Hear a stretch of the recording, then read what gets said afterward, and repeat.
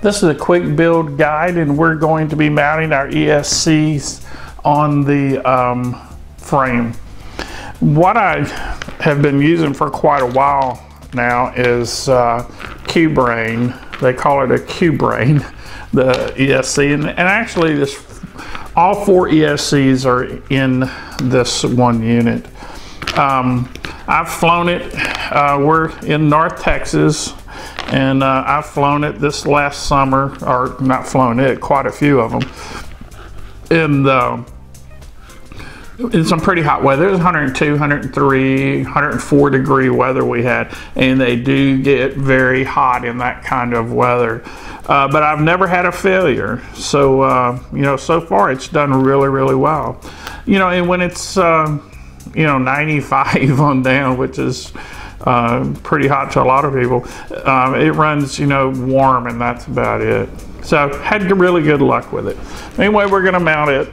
Now, if you're mounting just, you know, standard ESCs, you know, it's like any quad or tri that you're going to build. You can put them on the arms. You can, you know, mount them anywhere on the deck you wanted. You could mount them underneath the deck if you wanted to. When I run separate ESCs, I mount them here, and you have enough room. I've always had enough room anyway. With this is that I put, you know, all 4 of them side by side, and when the deck goes on, they're completely covered. Makes a really, really nice job. We're gonna put this one in here.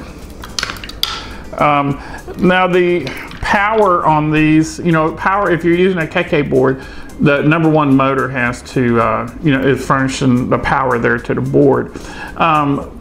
The power is on #3 on the QBrain. Now you could take them out and switch it over to, you know, #1 and do it that way.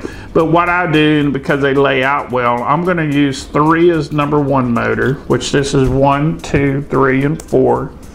And I'm going to use #3 as #1, #2 as #2, #1 on the ESC is #3 motor, and #4 on the ESC is #4 motor. And by doing that, I can use the #3 control with the power on it for my #1 motor and for my #1 on my board. It works really good that way, and it lays out really well like this.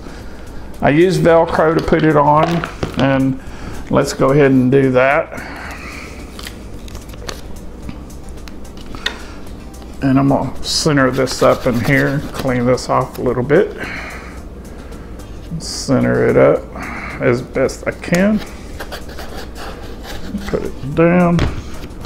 And I'm gonna put a piece of Velcro on the ESC. These work really, really good. So far they're very responsive, and I really like them. I guess until the day one of them fails, then a whole different story. That's usually the way it works. Okay, we have this turned this way, so I'm gonna go ahead and mount this.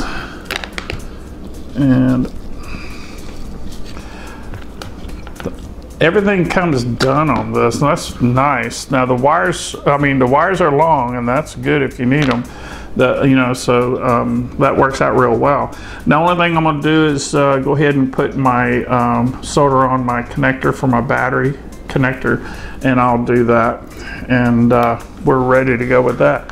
What I've done with these, because I use these over and over, if you've watched any of the other videos, you'll hear me say that a few times.